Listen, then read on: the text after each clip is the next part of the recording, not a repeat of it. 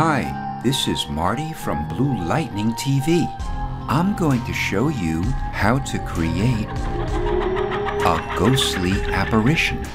This is an update of tutorials I've done many years ago on earlier versions of Photoshop. This version is quicker and more streamlined. Before we begin, if you're not already a subscriber to Blue Lightning TV, click that small subscribe button at the lower right corner to let you know as soon as I upload new Photoshop tutorials. If my tutorials have helped you learn or improve in Photoshop, or even inspired you to explore your creativity, please join my community of patrons for just $2 a month to show your support and to help me to keep my tutorials free. I provided this background that you could use. Its link is in my video's description below or project files. Feel free to use your own background if you like. Just keep in mind, dark backgrounds work best. The darker the better. Open a photo of someone that you'd like to turn into a ghost. I downloaded this one from Shutterstock. We need to separate our subject from its background. There are many ways to do this, and I covered them all in my tutorials. Choose the method that's the easiest for you. Once you make a selection around your subject, press Ctrl or Command J to cut and copy it onto its own layer. We'll convert it into a smart object so we can modify it non-destructively. To do this, click the icon at the upper right and click Convert to Smart Object. To place it into the background, make sure your Move tool is active and drag it onto the tab of the background. Without releasing your mouse or pen, drag it down and release. To resize and reposition it, press Ctrl or Command T to open your Transform tool. Go to a corner. If you're using a Photoshop version earlier than CC 2019, press and hold Alt or Option plus Shift as you drag it in or out. If you're using CC 2019 or later, just press Alt or Option as you drag it. To reposition it, go inside the Transform's bounding box and drag it. Then, click the check mark at the top or press Enter or Return. Click the Adjustment Layer icon and click Black and White. We'll convert our desaturated subject into a smart object by shift-clicking the subject to make it active as well, and clicking Convert to Smart Object. Make a copy of the layer by pressing Ctrl or Command J. Hide the copy and make the original subject active. Click the Adjustment Layer icon and click Curves. Adjustment layers affect all the layers below them in the Layers panel. We want to restrict it to just affect the subject below it and not the background as well. To do this, click the Clipping Mask icon or press Alt-Control-G on Windows or Option-Command-G on a Mac.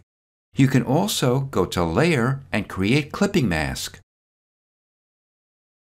In the Curves panel, the top of the diagonal line represents the lightest tones of our subject. Drag it to the left to approximately here. This makes all the lightest tones from here to here pure white.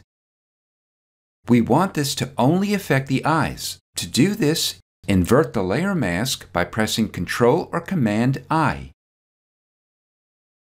This hides the curves effect by making the layer mask black. Think of layer masks as stencils. Black masks out and white reveals.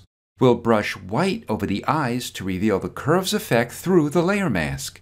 If your foreground and background colors are not white and black respectively, press X on your keyboard to invert them. White should be your foreground color.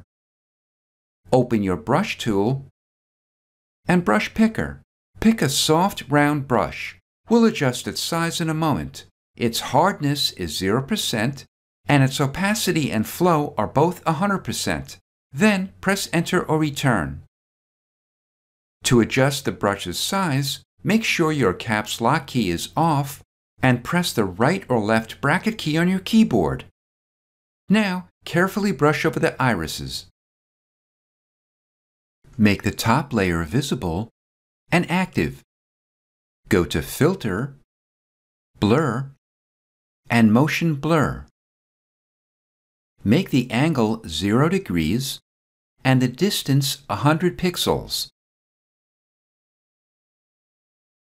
Click the Layer Mask icon to make a layer mask next to the blurred subject. Black should be your foreground color. Adjust the size of your brush and brush over both eyes to reveal them through the layer mask. Reduce the brush's opacity to approximately 40%. We'll make our brush bigger to brush over the face. Shift-click the lower subject to make it active as well, and convert both subject layers into one smart object. Change its blend mode to Screen. Make a layer mask next to the subject. Make sure your foreground color is black. With your brush's opacity still at approximately 40%, brush over areas of your ghost that you'd like to fade out.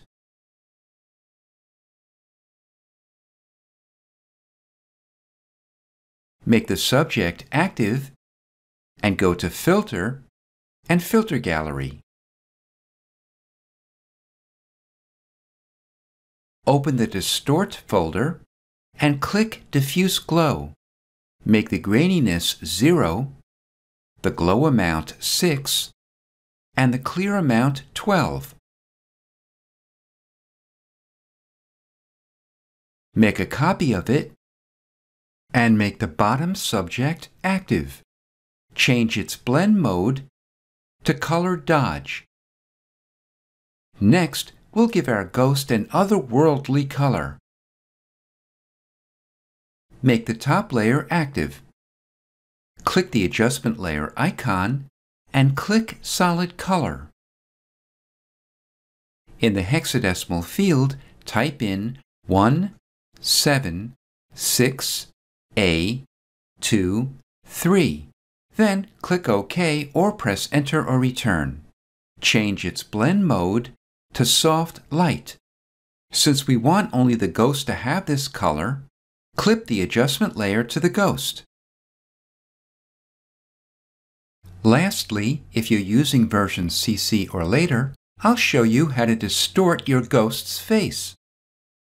Double-click any of the subjects to open its source image.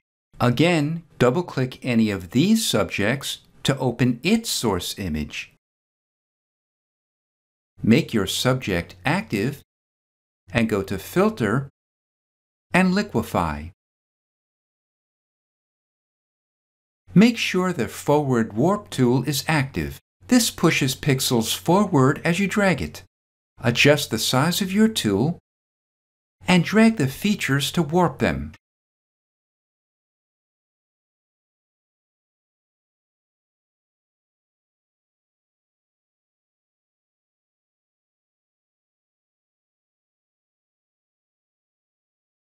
Click X to close the source image document. When you see this message, click Yes to save the changes. Close this source image and click Yes. As I toggle back and forth, you can see the difference.